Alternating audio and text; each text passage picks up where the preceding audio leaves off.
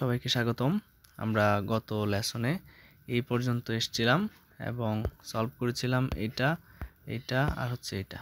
তো আজকে হচ্ছে আমরা সলভ করব এই দুইটা। ঠিক আছে, তো 3 নম্বরে দেখতে পাচ্ছ আমি এখানেই করব।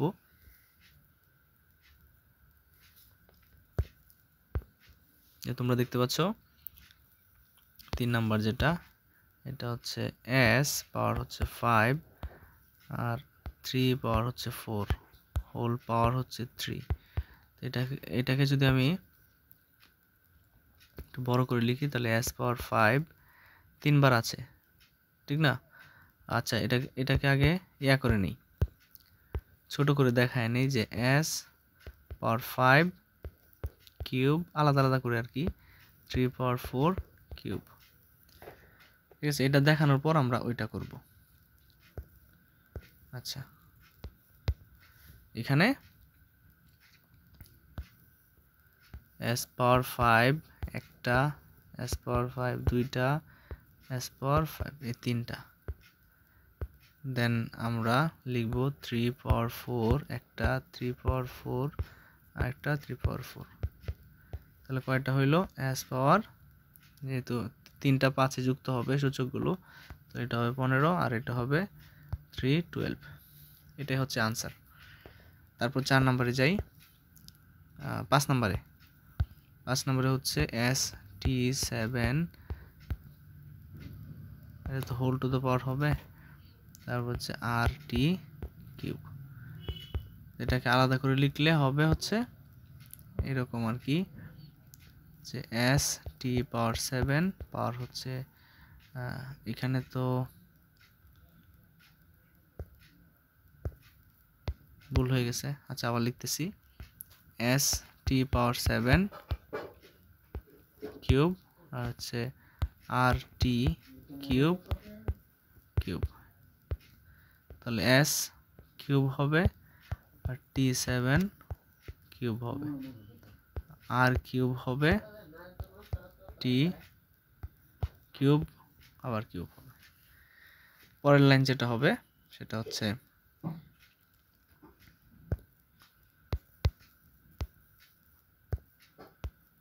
এরকম হবে আর কি, যে s কিউব আর হচ্ছে t 3 সাথে 21, এটা হচ্ছে r কিউব বাই t 9।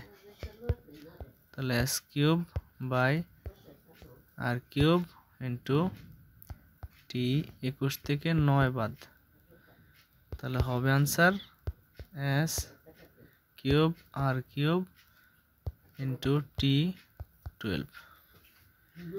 এটা হচ্ছে আনসার। ঠিক আছে, একটু হিবিজিপি হচ্ছে যেহেতু ফোন দিয়ে করছি, আমি একটু কনসিডার করা লাগবে। তো এই আমাদের সরলের কাজ শেষ। আমরা এখন পরে যাব যে সূচকের শূন্য বিধি। এখানে তোমরা দেখো যে একটা জিনিস দেখাই, যে আমরা কিন্তু এরকম জানি যে এক্স কিউব মানে এক্স পাওয়ার হচ্ছে এম, এক্স পাওয়ার হচ্ছে এন, ভাগের সময় কিন্তু বিয়োগ হয়, তাহলে এম মাইনাস এন এরকম। এটা কিন্তু এখানে লেখা আছে। আমরা প্রথম দিকে কয়েকটা ক্লাস যখন করেছিলাম তখন এরকম এ পাওয়ার M A power N equal to A M minus N এরকম। আচ্ছা, তো বলছে কি, যদি এনে বলছে যে যদি এন মাইনাস এম হয় তখন কি হবে, sorry N equal to M হয়, অর্থাৎ সূচক যদি সেম সেম হয়ে যায় আর কি, সেম সেম যদি হয়ে যায় তাহলে কি ঘটবে আর কি, এটাই বলছে এখানে, যে এরকম আর কি এক্স পাওয়ার 2 আবার নিচে হচ্ছে এক্স পাওয়ার 2, তাহলে এটা কি হবে এক্স 2 মাইনাস 2, অর্থাৎ পাওয়ার হবে এক্স 0। ঠিক আছে, তো এটা এখানে বলেছে আর কি, তোমরা নিশ্চয়ই দেখলে বুঝতে পারছো।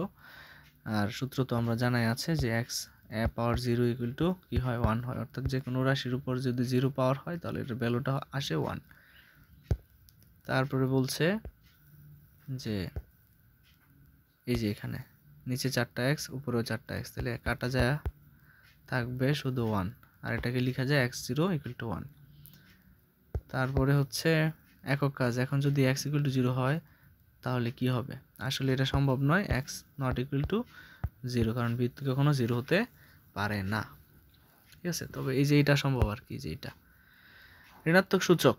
তো ঋণাত্মক সূচক কখন হয়? যখন উপরের লবটার মানে লবের রাশির,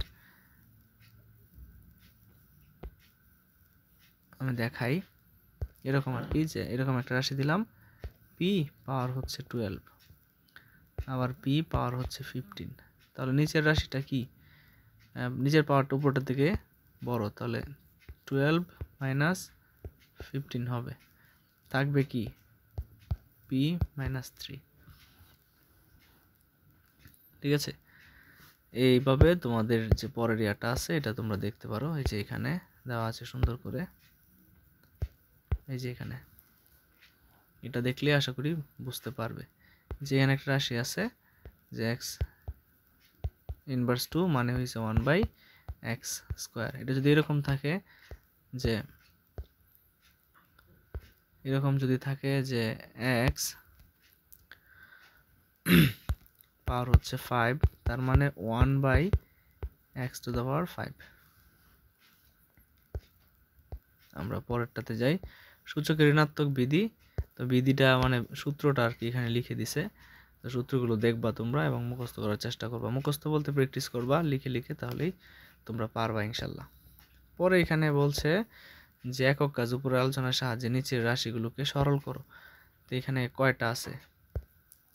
1টা 2টা 3টা 4টা 5টা 6টা 7টা 8টা 9টা 10টা 11টা 12টা আছে।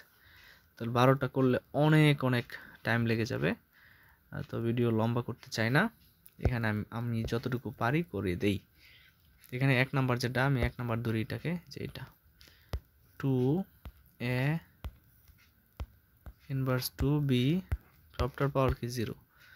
তাহলে আমরা জানি যে কোনো কিছুর উপর 0 হইলে সেটা কি হয়, মান 1 হয়ে যায়। তাহলে এখানে আমরা এটা আলাদা করে দেখাইতে পারি, 2 0, তারপর হচ্ছে a ইনভার্স 2 পাওয়ার 0, তারপর হচ্ছে b 0, প্রত্যেকটার ভ্যালু কিন্তু 1। তাহলে 1 1 1 ইন্টু গুণ করলে 1 হবে, উত্তর আসবে কত? 1।